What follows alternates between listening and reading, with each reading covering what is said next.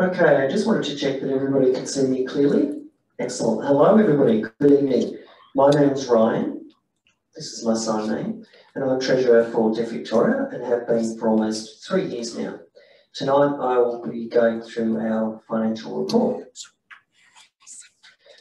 Like Kathy mentioned previously, this year has been extraordinary. With COVID-19, it's had huge implications, but at the same time, it's not necessarily all negative. As we've seen, there's been many gains or positives in terms of working with staff. We had an additional comms person, Sarah, jump on board, and also the General Manager, Maxine. It's been wonderful, and it's been extremely valuable to have these relationships and these staff members on board.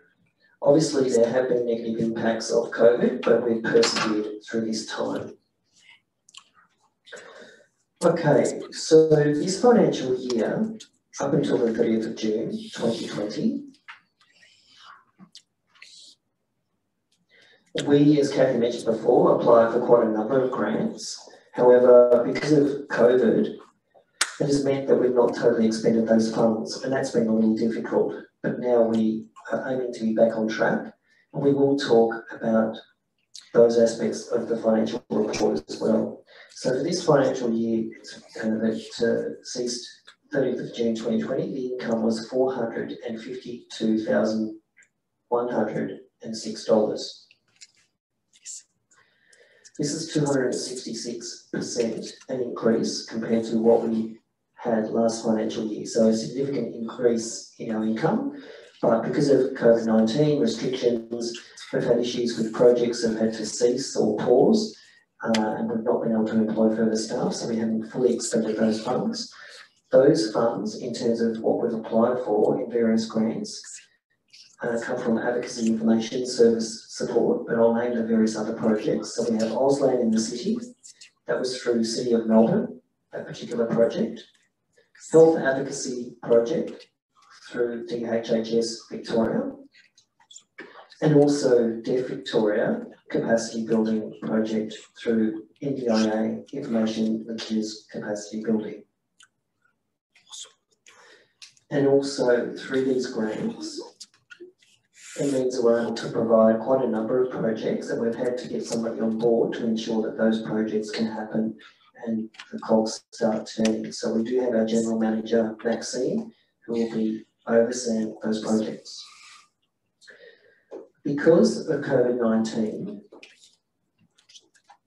as we mentioned before, our ability to expend the funds has been somewhat stifled. However, what we have spent is $193,480,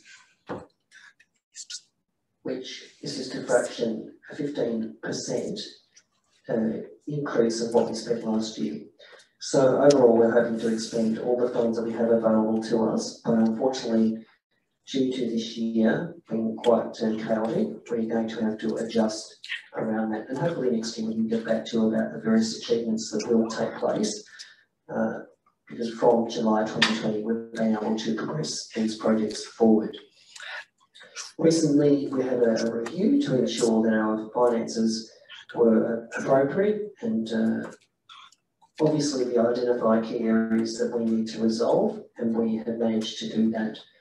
So we're going to ensure that we hold a financial review each year to ensure that we are sustainable and the finances are spent appropriately. So overall, we're very healthy as an organisation, I'm proud to say, and will remain to be. And we will be seeking other funding opportunities and grants so we can continue to provide services for the community. I think I'll wrap that up.